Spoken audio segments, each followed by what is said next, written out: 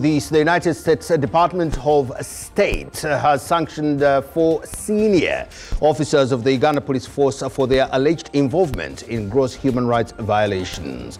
These individuals, along with their families, are now banned from entering the United States. The sanctioned officers include Bob Kagarura, former Wamala Regional Police Commander; Mwine, former District Police Commander for Mityana District; Elly Womanya, Senior Commissioner and former Deputy Director of the Special Investigations Unit; and Hamdani Twesigye, another senior official within the same unit. The United States government stated that the human rights abuse allegations are serious and credible. As a result, these officers and their immediate families are prohibited from entering the United States. This action is part of a broader effort by the United States to hold individuals accountable for human rights violations and support the rights of Ugandans. The State Department reaffirmed its commitment to promoting justice and accountability within the region.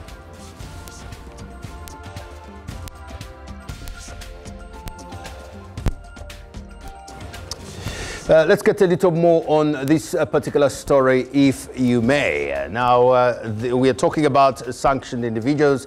Bob Kagarura, Wamala Regional Police Commander, Uganda Police Force, that's the gentleman there. And Mwine, former District Police Commander, Mityana District, is also with the Uganda Police Force.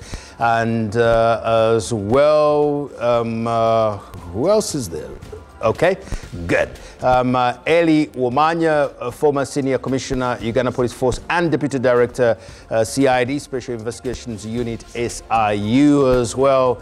And Hamdani Twesigye, former Deputy Inspector of Police, Special Investigation Unit as well there.